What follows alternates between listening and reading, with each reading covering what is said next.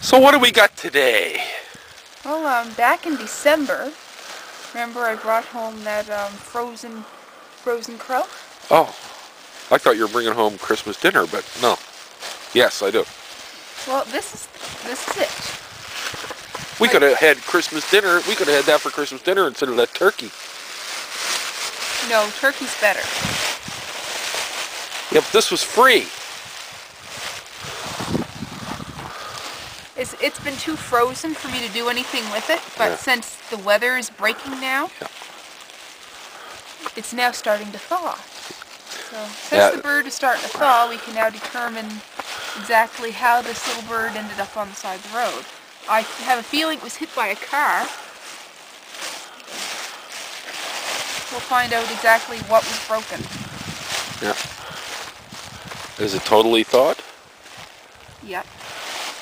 There's a little bit of decomposition happening too, I can smell.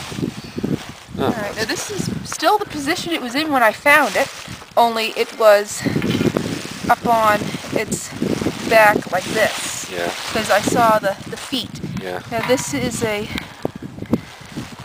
not too old of a bird. It's not this past year's bird, I don't think. No. It might be about the same age as Mortimer. Yeah. 1 or 2 years old.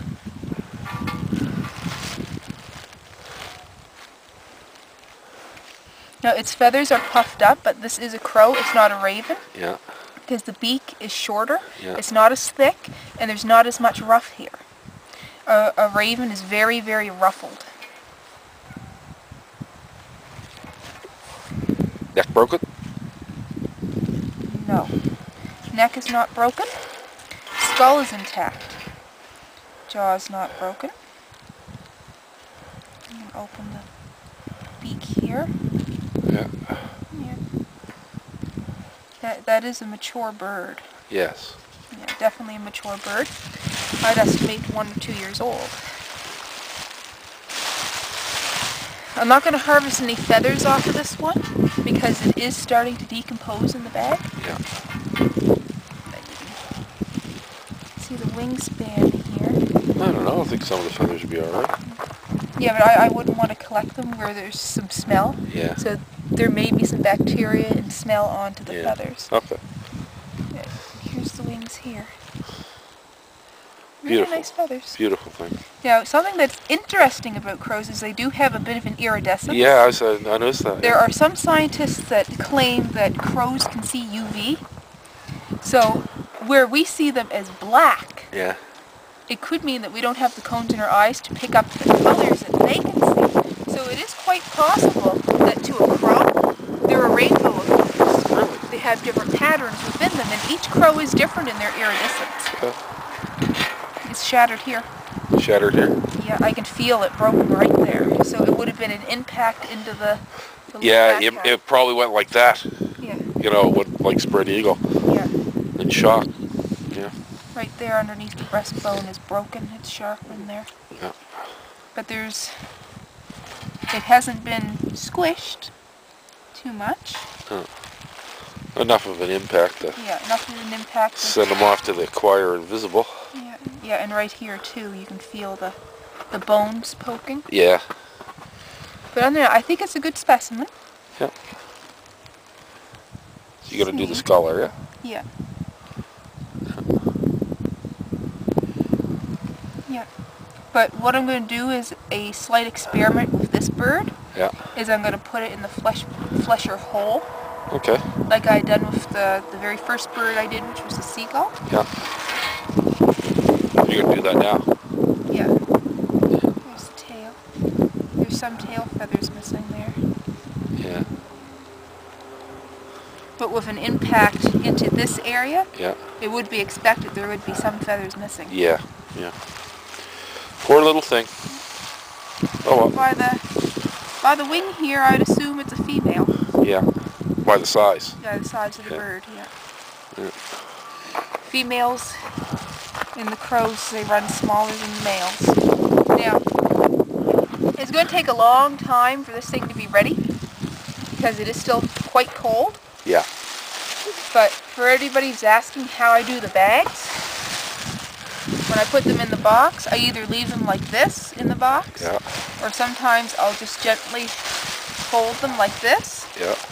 Now for this, the decomposers can crawl in through here, and they can come up around, and they can go right in through it, and then leave.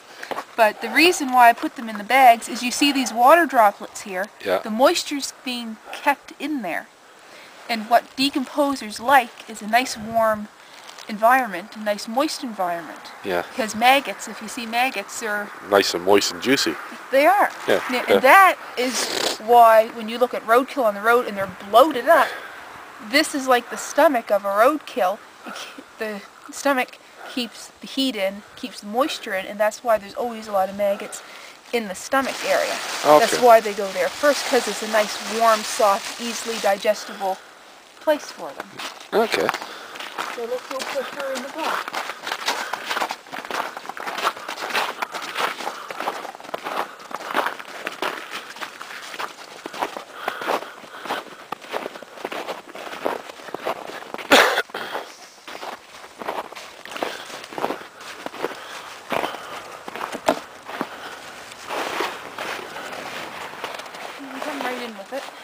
Yeah, that's what I'm going to do. You know, my security system on this is little laps, but that's because we don't need it.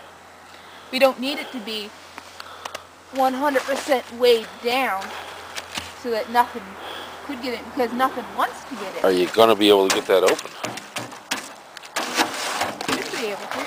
We got it open this time of year before, but I think it's pretty frozen right now. Yeah. Frozen on the ground level there. Here, let me... Let you do it? Let me go get something. Alright, and there we go. All you need is a bigger hammer.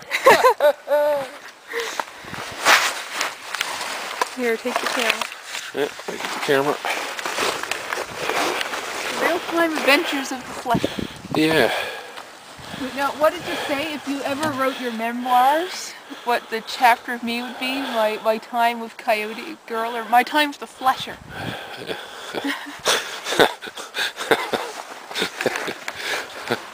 Oh, boy, I don't know what I would say, but wow. Well. There is some decomposition happening here. Look at this. Yeah. Bare bones. Right on. So even in the winter, there is some decomposition there. Yeah. I would say that it would be small animals, because that was pulled out. So it would mice. be something like mice, squirrels, weasels. The weasels are around. Yeah.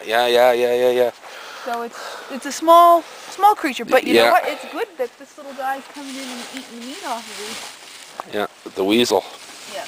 And he got into the bare feet, but they're still... Yeah. Oh, I see some porcupine quills. You know what? I should get my trapper's license. I could catch some weasels.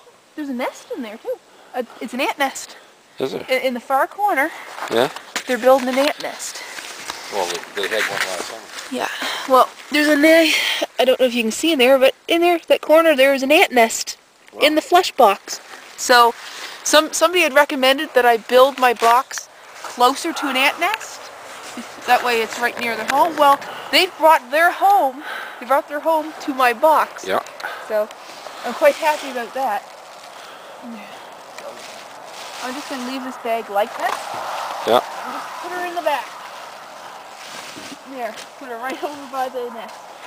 If this keeps up, we're going to have to make a bigger flesher. Oh yeah. Yeah. Oh yeah, I already have plans to make a bigger one. Yeah, everything. Yeah, you already have plans to make you a bigger one. Oh no, I'm going to make it. Oh. And I'm going to do a video making it. Oh. Everything, all the... You heard that, people? She's going to make it, so I don't have to do a thing. Supervise and hold the camera. Huh? But all the other, yeah, your wonderful camera work, putting the camera sideways and whatnot. World's best cameraman. Yeah. All the other bags are frozen down. Yeah. So I can't pick them up to show you what it looks like in there at the moment. Yeah.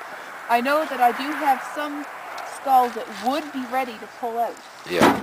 Well, things won't start to happen now until May. Yeah. Well, like this will be frozen until April. Yeah. But once you get into April and it starts raining, this place will warm up relatively quickly. It's warming up now. Yeah. Right? Like, you know, we've had, that's the amount of snow we've had. And this has been the longest. Last year we had a foot and a half down, didn't we? Yeah, I can see the seam of breath though. Yeah, this is not nothing. As bad, though. This is nothing, right? But yeah, we don't have a lot of snow down. It's not as cold as usual. It's not as cold. This has been a very now normally the last week in January and the first week in February are the two coldest weeks of the year, statistically. And that was when we would usually, when I was in the military, we would do our main winter warfare exercises because it would be the coldest time. And here in Nova Scotia, it was we would get, I can remember anywhere from -15 to -20, -22, somewhere around there. This year, the coldest we got was -11. And we only had a couple of days like that. And during the two coldest weeks of the year, statistically, we had one day at around -10, and there was a couple of days like this. And there was one day everything just melted. You could go out without just a shirt on. And I thought, wow, you know, and Europe is really getting pounded there. Looks as if what they said is happening, or what is happening now is what they said they were going to happen. Now they're blaming it on the ice. Now, there's not as much nice ice in the Arctic, and the winds are coming down and freezing Europe. But a couple of years ago, they said that as the ice melted, it would cool the oceans and it would slow the Gulf Stream. Now, if the Gulf Stream is about 50 to 75 miles that way, right off the coast here, and we usually don't get an effect of it. It usually just zoots on by. What I think has happened is the Gulf Stream has slowed down, so it's warmer out there than normal, and it's affecting us here. Whereas, and in Europe, they're being affected by the fact they're not getting the Gulf Stream coming in the way it should be, or the way it traditionally has for the last few hundred years. So, and it looks as if they're making any excuse not to let this information out.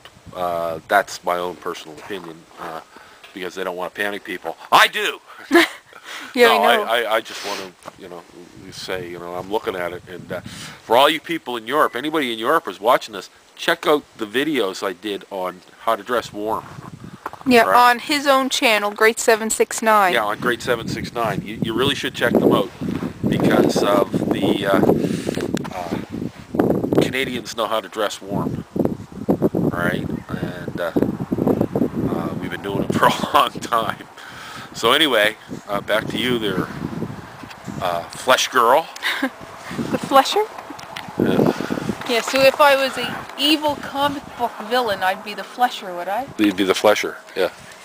Scalpel blade in hand. Yeah. Well, I can hear Arrow crying. Yeah, I can hear him crying. He's opened the inside door. Yeah, I wonder what's up his ass. Oh, it's getting close to supper time for him, isn't it? A couple hours to supper. What are you doing out here when you could be feeding us?